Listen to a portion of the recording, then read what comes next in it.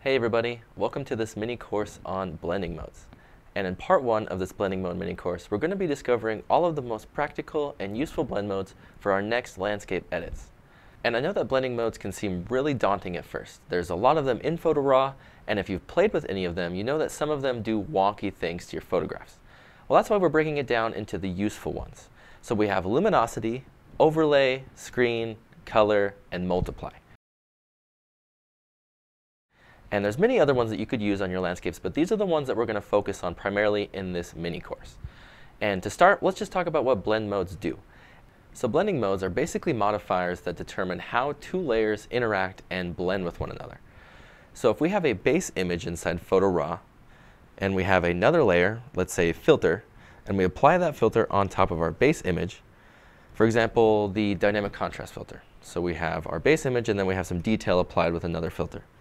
Well, if we apply a blend mode to this dynamic contrast filter, it's going to alter the look of the entire photograph because it's determining how that filter blends with the base image. So throughout this mini course, we'll go over different blend modes and how they interact with different photographs inside Photo Raw. We'll go over practical ways to use them, when you can use blend modes on certain images, and why you should use them. And the first blend mode we're going to start off with in this series is one of my all-time favorites, and that's the Luminosity Blend Mode. So the way that the Luminosity Blend Mode works is similar to its name. So the Luminosity Blend Mode is going to take your modifying layer, whether it's a filter, a local adjustment, or an actual image layer, and it's going to blend that in on the luminance of your base image. So by blending it strictly to the luminance of that image, let's say the contrast, the highlights, midtones, things like that, it's not going to alter the color saturation within your scene. So if you do bring in a lot of rich tonal contrast, it's not going to muddy up the color saturation or vibrance. This way you can protect all of the colors in your scene while still applying nice tonal contrast anywhere you want. So now we're inside On Photo Raw 2020, and if the Luminosity Blend Mode is still sounding confusing, no worries at all. We're going to be using it with this photograph, and I think once we apply it and play with it in Photo Raw, it'll be a lot easier to understand and visualize. So in Photo Raw, I have this photograph in the Edit module, and in the Develop tab, I'm just making sure that I haven't done anything to the photograph. So if I hit the backslash key on my keyboard, all it's done is applied the lens correction to the drone photograph. So there's no alterations of the image at all, just the lens correction. So to demonstrate the Luminosity Blend Mode, we're going to head into the Effects tab here. I'm going to add a filter, and I'm going to add the Curves filter. And the tone curve is one of my all-time favorite tools inside Photo Raw, especially with blending modes, because it gives me the option to modify all of the separate tones in my image, and I can even modify the tones of my red, green, and blue channels separately. So with this tone curve here, I'm just going to create a simple S-curve. So I'm going to head down to my shadow tones, and I'll pull down on them, and that's going to add in some contrast because it's darkening up the shadow tones in the photo.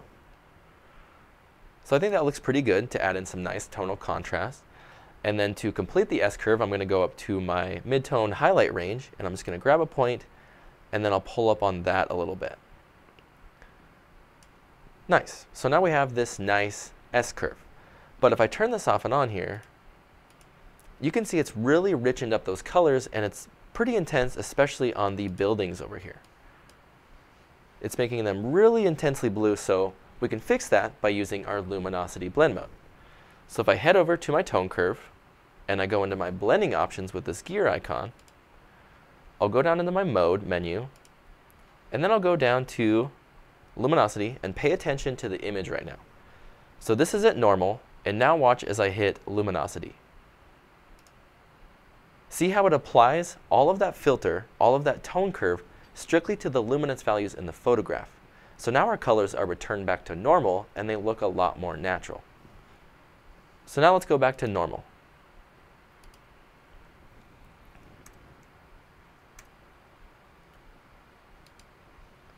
And luminosity.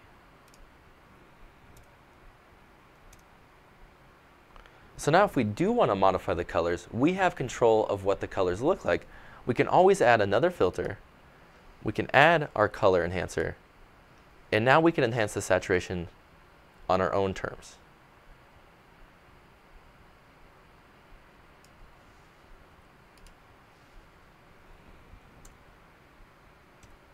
So the Luminosity Blend Mode is a phenomenal tool for when you're wanting whatever filter or adjustment you have strictly applied to the luminance values. So if you want to protect your colors in your photograph, the Luminosity Blend Mode is the way to go. Thanks for watching episode 1 of this Blending Modes mini course. Stay tuned for episode 2 where we go over the Overlay Blend Mode. If you like this video, please like and subscribe to stay updated with all of On1's new videos.